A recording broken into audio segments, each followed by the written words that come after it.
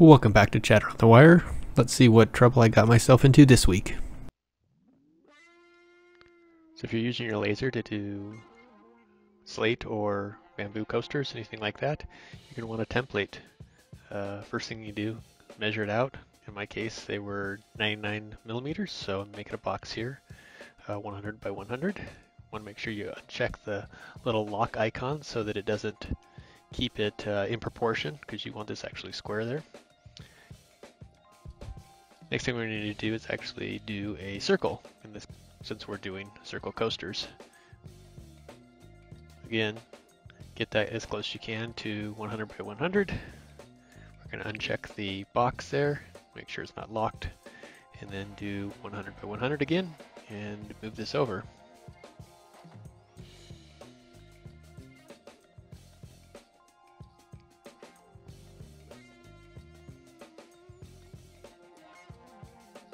So that we have a little better idea of exactly where we're going to be lining up the crosshairs, we're going to extend the top left corner out there a little bit. You probably don't technically need to do this, but I just found this was a little easier because at least with the X tool, the laser is hidden a bit behind the, or the crosshairs here are going to be hidden behind the laser. Sometimes when you draw that line, you get it a little off and it might have an angle, so I've had to actually use that rotate, or I've had to use the feature up there to change the angle.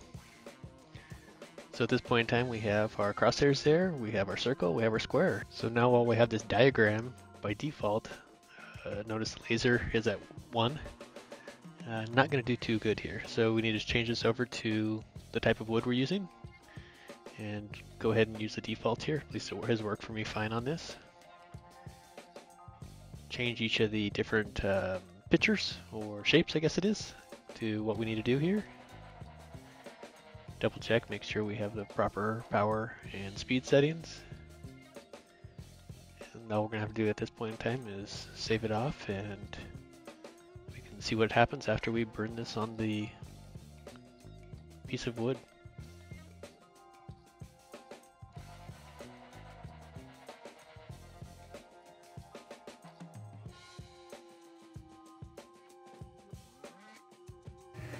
And the first template is done. Line up the crosshairs there, and good to go. So now that we have that template done, we're going to need an actual template for the photos we're going to import in. We'll start by creating another canvas here, 100 millimeters by 100 millimeters.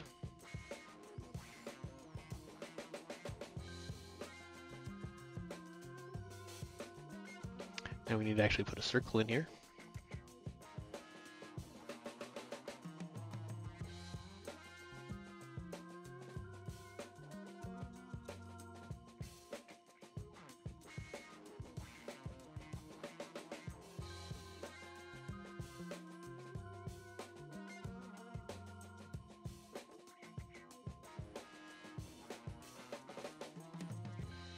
So here we have the photo that's back on the clipboard. Just going to paste it in. As you can see, it is way too large for this 100 millimeter by 100 millimeter canvas. So we're going to go into the image settings, go to scale, and we're just going to start adjusting this so it'll actually fit on this small canvas that we have here.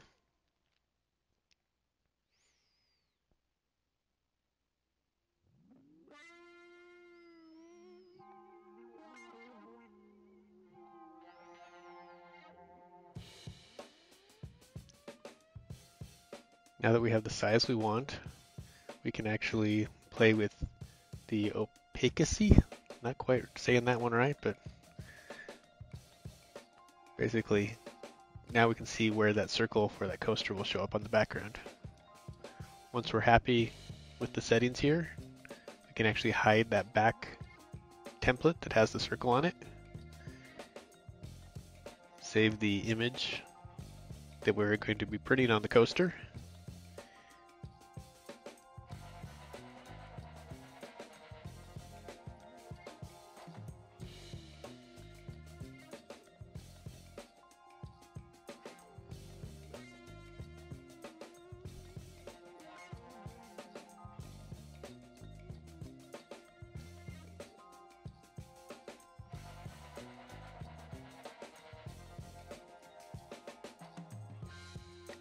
Typically I just use the defaults here.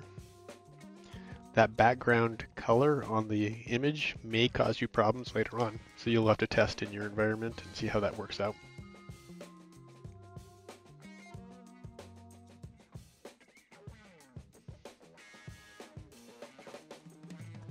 Taking a look at what the picture looks like here. And we will import it into Xtools product. What I've found is you want to actually play with the sharpness and possibly the grayscale as well. I have seen very odd remnants pop up in the corners that aren't showing up in the picture, so definitely test this out a few times before you're actually burned for something you're looking to have permanently in use. That's quickly how to build a template out there to drop different things on, and then how to actually build it in Photoshop as well so that you can actually get things centered.